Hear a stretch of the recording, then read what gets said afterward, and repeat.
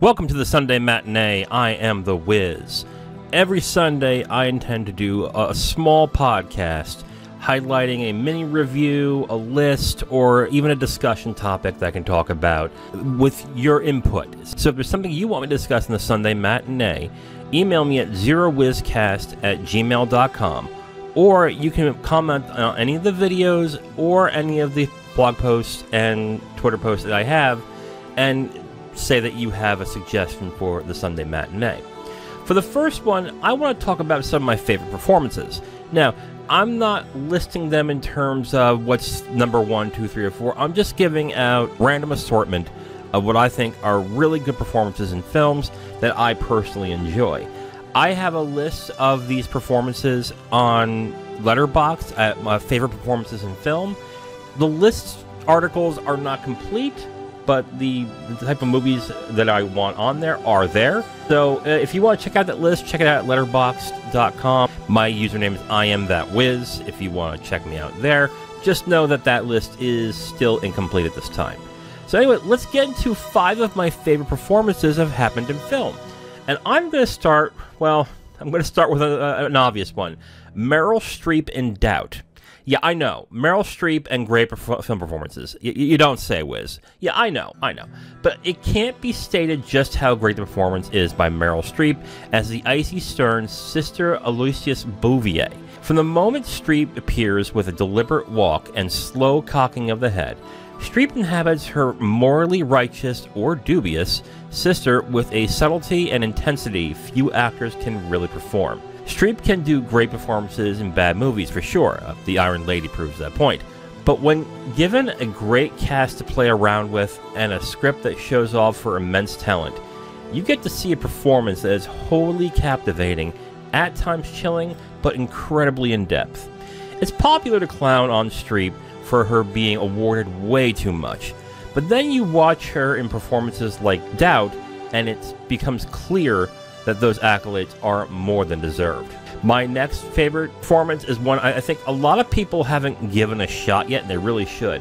And it's Keisha Castle-Hughes from Whale Rider. Whale Rider could have coasted on its heartfelt story, its beautiful imagery, and its intimate look at a society and culture that gets very few stories about them. And yet, Keisha Castle-Hughes plays Pike, a girl whose name not only gives her an immense responsibility, but also makes a rift with her grandfather, whom she adores, with a sensitivity and strength that few young actresses, by the way, she was 11 at the time of filming, can muster in order to carry a film.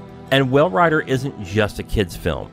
It's a powerful, heartfelt story about a girl who wants to fight through the preconceptions of elders while taking her rightful place in her society. Castle-Hughes played Pike so well it landed her a surprise but very deserved Oscar nomination for Best Actress. She became the youngest actress to ever be nominated, but it's clear to see why when you see it on screen. Most film watchers will excuse a child's performance if they make mistakes. They don't have to with Keisha Castle-Hughes. She owned the role and continues to amaze viewers of this often forgotten gem of a film. I highly recommend Whale Rider. It's such a good movie. My next performance that I want to highlight is Bill Nighy from About Time. When a twist in the film happens, as it does in About Time, it often relies on the story to be engaging enough to make the twist work. But when the twist is a change in genre, you need a constant figure to keep the film connected and grounded, and Bill Nighy was that grounding in About Time. What starts as a film about a young man using his time manipulation powers to court a woman he loves, the film shifts into a father-son dynamic that is far more effective due to the charming and loving performance of Bill Nighy. The film seems to get more talk about Rachel McAdams and Domhnall Gleeson, who are fine in the movie. But the father-son dynamic is incredibly effective because of the sensitive, charming performance of Bill Nighy as his dad. Come for the romance, stay for Bill Nighy on About Time. Next performance, a really good performance. Jeff Daniels, the Squid and the Whale. How can a performance about an asshole be a great one? When it's as multi-layered as Jeff Daniels' performance in Squid and the Whale, it's hard not to be amazed by the craft that Daniels is showing. Daniels' performance is incredibly exacting. It has to be a performance that not only conveys how Bernard is so thoroughly unlikable, but how his toxicity damages the people around him both subtly and bombastically. Daniels plays Bernard with specific tics and mannerisms that when the children start to crumble under the weight of their parents' separation and Bernard's behavior, his performance becomes much more astounding to watch. The Squid and the Whale can be a painful movie to watch. Kids who are unaware how messed up they are, being further corrupted by an uncaring, selfish father, can be hard to sit through. Jeff Daniels' performance is both parts dark and darkly comic in a way that few actors can actually take. It's a masterful way to portray an absolute dick. Finally, one of my favorite performances in film, and this is a weird one for some people, but I will explain, Lindsay Lohan in The Parent Trap. Yeah, I know.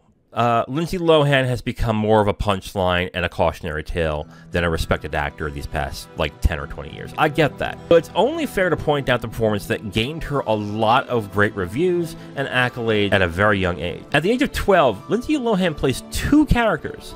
Separated twins Haley and Annie are played differently and believably enough for some to not realize that they are played by the same actor. It's a performance that has a lot of charm and comedic timing that few will give her credit for since she spiraled out of control in her later years. But I haven't forgotten how utterly charming she was in this film, which should have been a throwaway cash grab remake, but turned into a disarmingly charming and cute good time. Then again, Parent Trap is a Nancy Meyers film, so maybe it wasn't that surprising. Alright guys, so that is 5 great performances that I like in films. What do you think? What are your opinions on what are great performances in film?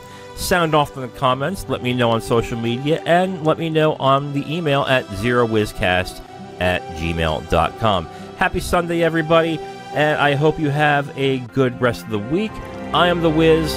Talk to you next time. Bye.